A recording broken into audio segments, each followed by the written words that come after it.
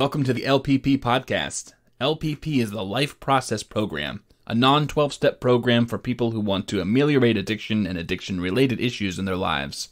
By the way, when I say addiction, I don't mean only drug and alcohol addiction, but also addiction to love, sex, gambling, pornography, technology, and a whole range of other experiences.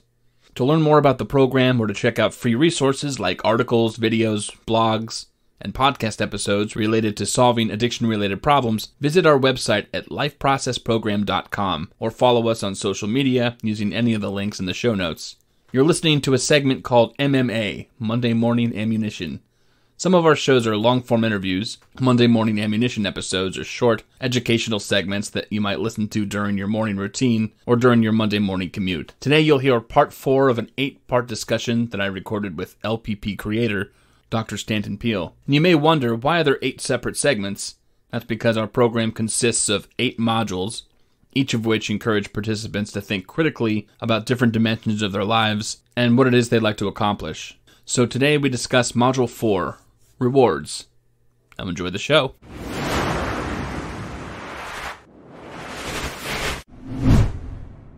Next module is rewards and how rewards come to play a role in overcoming addiction. Are addictions rewarding is, I guess, a kind of key question. Right. Which gets us into what the heck's a reward? Are you turning that to me? I'm asking you. It's, one of the questions I know you've kind of thrown out there as a discussion point. Yeah. Yeah. I mean, whatever the experience is that somebody is addicted to, at some point in their lives, they've had to learn that it serves a purpose for them. And that has rewarded them to some extent. So, of course, addictions are rewarding, and at the same time, intrinsic to the definition, our definition of addiction, is the fact that it's also destructive. So it's rewarding in sort of an illusory way or an incomplete way. And right. I think that what we discuss in our module where we discuss rewards is, well, how can you find gratification, and how can you get rewards from life in ways other than the things that have led to your addiction, and how can you get those to outweigh whatever the rewards are that you're getting from your addiction, so that you don't have to also have this destructive cycle tag along with you. So one of the things we've talked about is we've talked about what is an addiction, and we've talked about how the addictions ensconce themselves in your lives. And we go through a cycle or a set of criteria, and we accept that the addiction is rewarding. We don't think people are crazy. We don't think they have some strange disease that makes them do something. We've explored with them why they're finding the addiction rewarding, and we have a list of criteria. I change it maybe from time to time, but in the first place, addictions tend to be pretty powerful in your life. They take up a pretty big space of your consciousness or your feelings. Secondly, they tend to be predictable and guaranteeable. I mean, what makes an addiction ensconce itself so firmly in your life is they're easy to replicate. I mean, it's easy to take a pill. It's easy to smoke. It's easy to go someplace and gamble. It's easy to eat. It's easy to shop. I mean, and so you're trying to motivate, you're taking something that's all-encompassing, and it gives you feelings. I might have skipped a criteria. It gives you some kind of feeling of being okay about yourself, of being in control of your life, of giving you some kind of short-term reward, like, well, you're feeding yourself, so you're being good to yourself. It's a way of maybe simplifying the world around you. Well, all I have to do is smoke, and I don't have to think about everything else. And as I said, it's a powerful thing. It gives you a specific emotional or other kind of a feeling that's rewarding. It's predictable and reproducible, and so you know how to get that reward.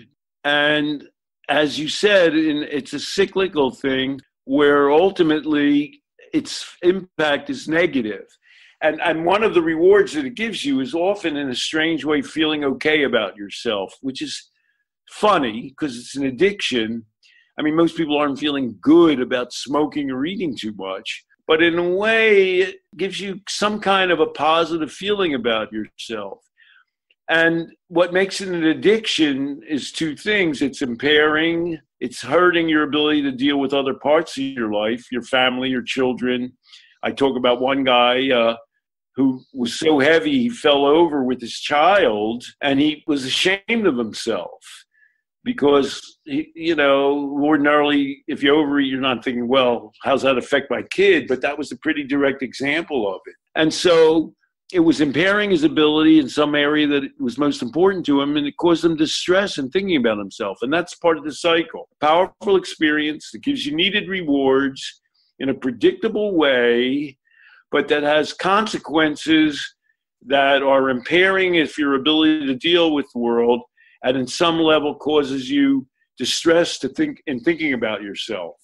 And what makes it an addiction is one way that you respond to the distress that you feel is to return to the addiction. I mean, you can just think about somebody, well, they're really worried about what their life is, where they're going in their life is addicted to heroin, and they end up worrying about it so much that they shoot up, because that's just the best way they have of dealing with those feelings. And so what we talk about in the Life Process program is we've explored what those feelings are like, how the addiction produces them.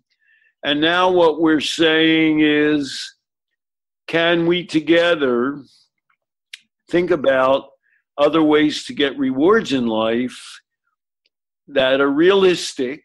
We're not going to say, oh, I'm going to go to the gym 3 times a day, or I'm going to become religious, or I'm going to, get a PhD, that are somehow rewards that are obtainable and available to you in your world around you, and that those rewards are going to be able to sustain you're going to that, in your case, Zach, exercise program every day, and that you'll be able to feel enough good about that they'll be able to supplant the rewards you were getting from doing the other things.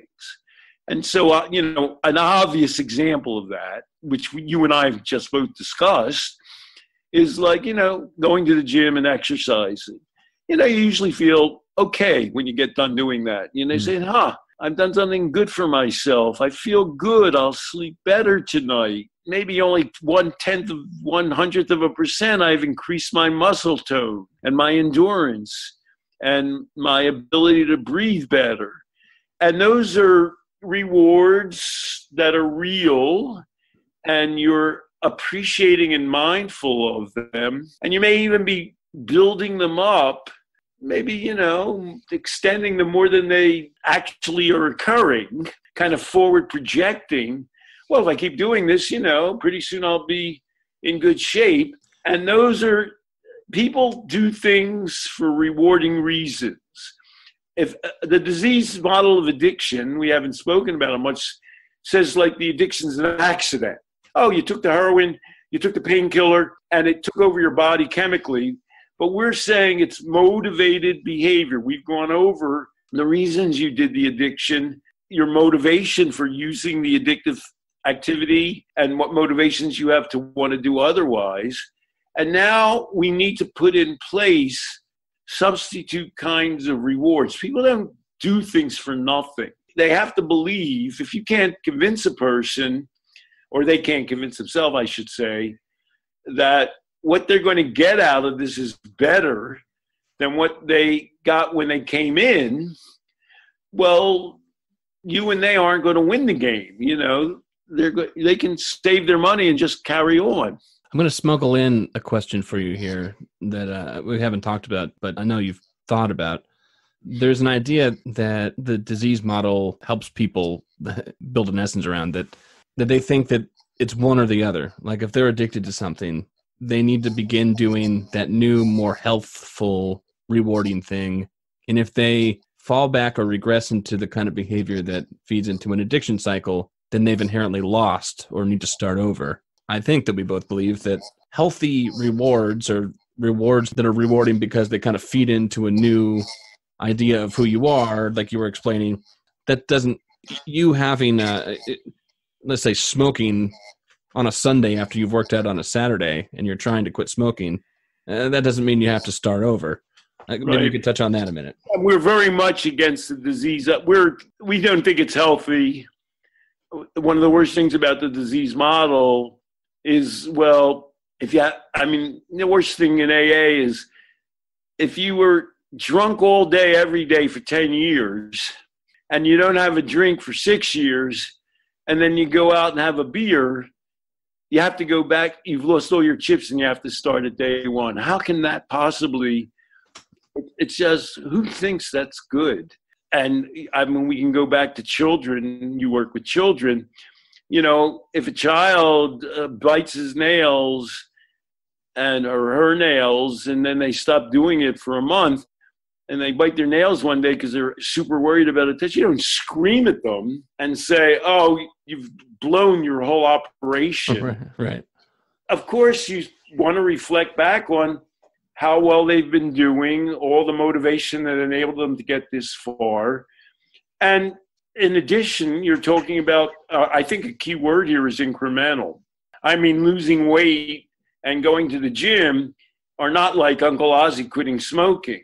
By the way, we never did get to my Uncle Ozzy's value specifically, which was politically, he was very left-wing, and that being under the control of the tobacco company, that was a value that was very specific to him. So one of the jokes I make, so the cure to smoking is being a communist, right? That gets back to, you have to pick your own values. Right. But getting back to positive changes in your life, some people quit smoking one day and they don't smoke again for the rest of their lives, which in Oscar's case was 50 more years. Good for them. But there's a lot of behaviors where that's impossible. Eating, love relationships, exercise. In a way, they're better models of what addiction change is about, because you're not going to change everything all at once. It's not going to be all or nothing. It's going to be incremental, and you're going to get certain better feelings. You're going to still do some of what you used to do that wasn't so good. You're still going to have, eat snacks when you shouldn't have. And what you need to do is summon your appreciation, pat yourself on the back, recognize that you have made these improvements. And incremental improvements are good. That's the way most of life takes place. We're living in we're going for the long haul here. And it's fine. You don't want to lie to yourself and think, if you go out every time you go to the gym afterwards, you eat a pork pie, you're probably not headed in the right direction. But you do need to focus on what it is good that you're doing and what it is good that you're getting from it. You've got to appreciate, I am feeling better. I am going to sleep better.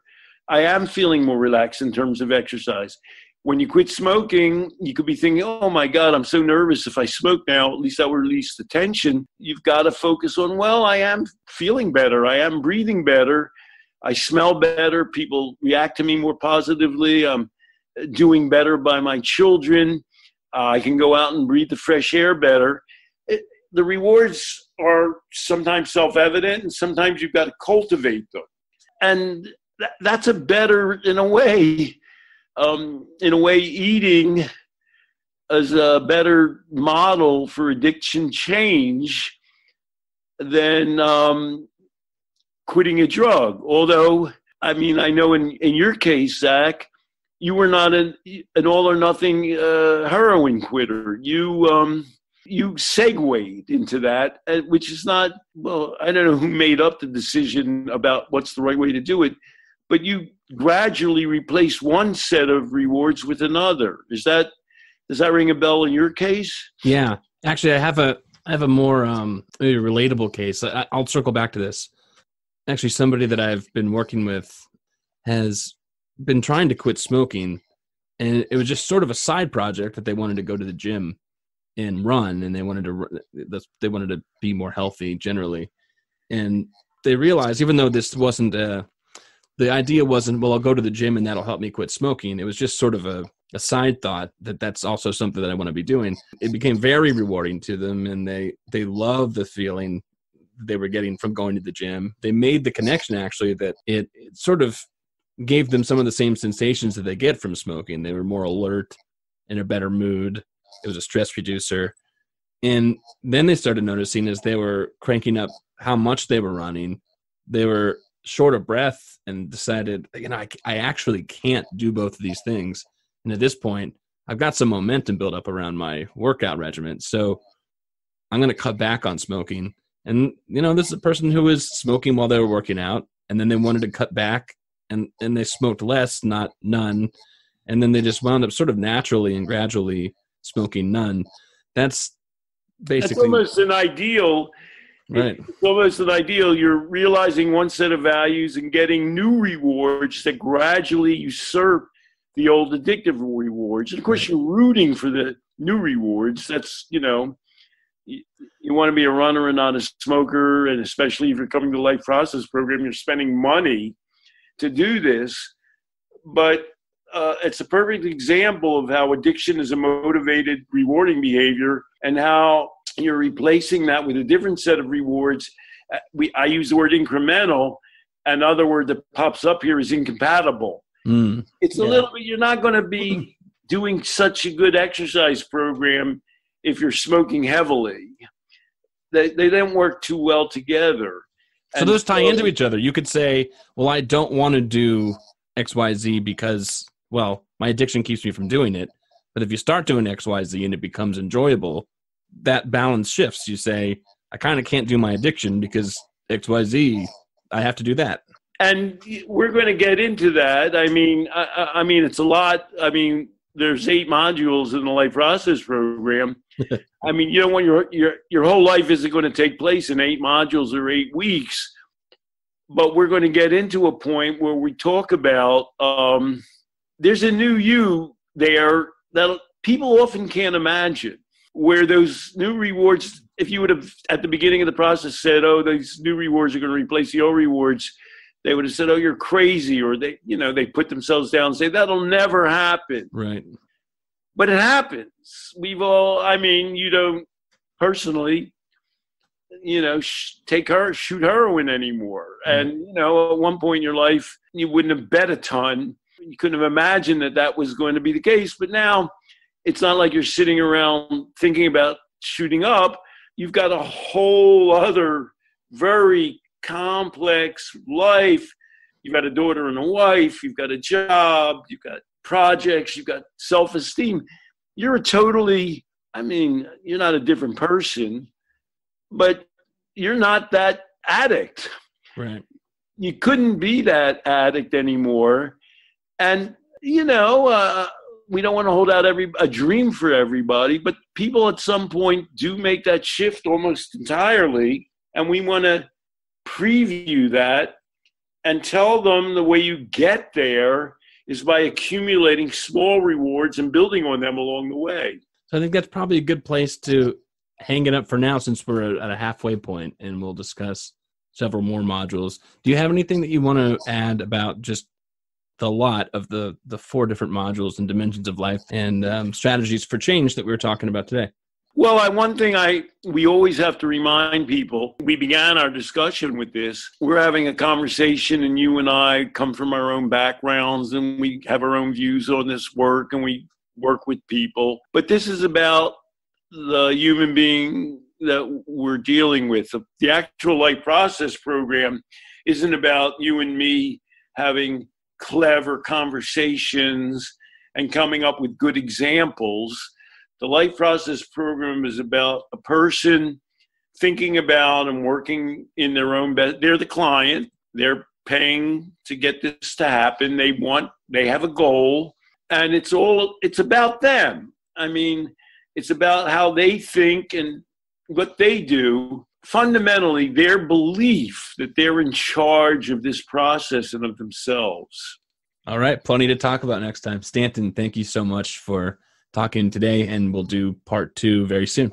Very excellent. Great talking with you, Zach, and bless all of our LPP participants.